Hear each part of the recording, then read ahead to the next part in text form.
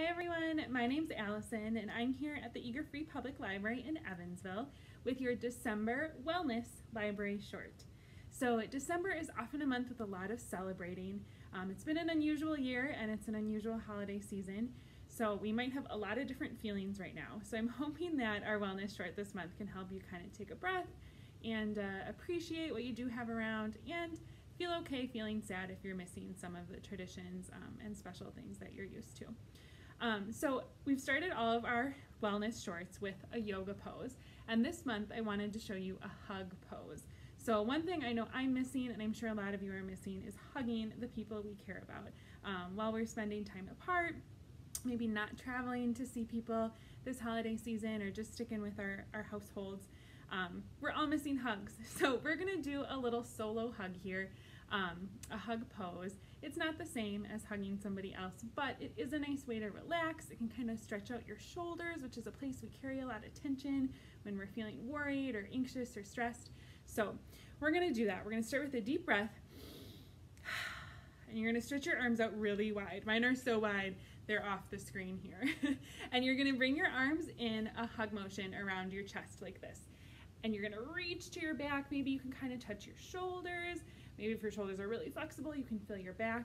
You're just going to give yourself a squeeze and a deep breath. You can let go. We'll do it again and we'll switch our arms. So put your other arm on top. Ready?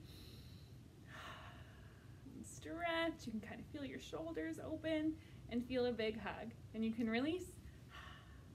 So that's something you can do if you're having virtual celebrations. You can give virtual hugs to your family and friends that you're not able to celebrate with this holiday season.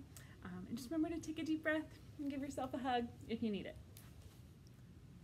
I also have a little activity for you to do this month. It's a gratitude paper chain. So the supplies you need for this are pretty simple. You just need paper, something to write with, and something to connect your paper with. I'm going to use a stapler today, but you could use tape or a glue stick if you have those at home. So gratitude is really important, especially around the holidays. It's nice to think about things we're grateful for. We often say thank you for gifts, but especially a holiday season like this where things are a little bit out of the ordinary, or maybe a lot out of the ordinary. Gratitude, being thankful for things, can help kind of ground you and help you feel like maybe everything's a little more okay when it feels like it's not. So this is something that you could do. You could write down something you're grateful for every day leading up to the end of the year, or you could sit down for a little while and do it all at once. It's a fun project for your whole family to do together, or you could do it on your own. So you may have seen paper chains like this. They're fun decorations that you could use for any kind of celebration. So the idea is that you have some strips of paper. I cut up some construction paper. You could just use regular printer paper, newspaper, like anything you have on hand. And the idea is you're going to write down something you're grateful for and add it to your chain. So a few things I've already written here that I'm grateful for are snowflakes, chocolate chip cookies, my family, and sunshine. And I'm going to add that I'm also grateful for good books. I've read lots of good ones this year.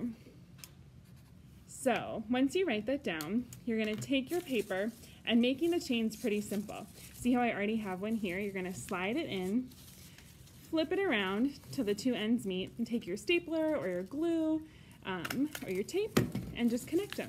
So you can make your chain super long. You could decorate your whole room with them, or you could just make some short ones. So that's it. It's a pretty simple activity, but hopefully thinking about what you're grateful for as this wild year wraps up is a helpful exercise for you guys to enjoy your holiday season and all your celebrations. Thanks, everyone.